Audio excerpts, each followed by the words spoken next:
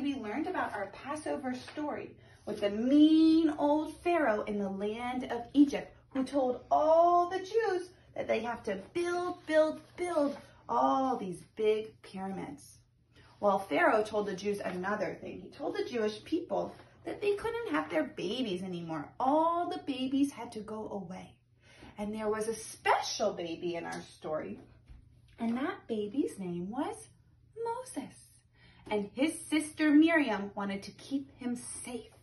So Miriam took baby Moses and she wrapped him up. Oh, I also have this baby Moses. She took baby Moses and she wrapped him up to keep him nice and warm. And she put him in a basket and she went through the trees down to the river. And she put the basket in the river to save baby Moses, to keep him safe. So friends, I have a challenge for you today. I want you to see if you can make a basket that floats for baby Moses on your river at home. So I have my river here. It's all my water. And I have some different materials and I want to see if they can float to help my baby Moses. So I'm going to put baby Moses, maybe I'll make this basket for him. See if it will float in the river. Oh no, friends, what happened?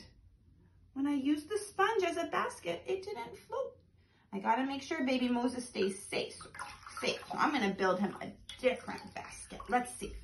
Sponge doesn't working. Maybe if I build a basket out of magnetiles, then baby Moses can float safely. Let's see. Here's a basket. Let's put baby Moses inside. Uh-oh.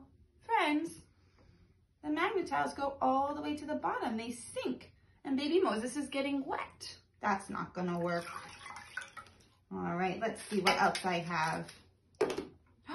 I have this little Tupperware container. Let's see if it floats when I put baby Moses in it.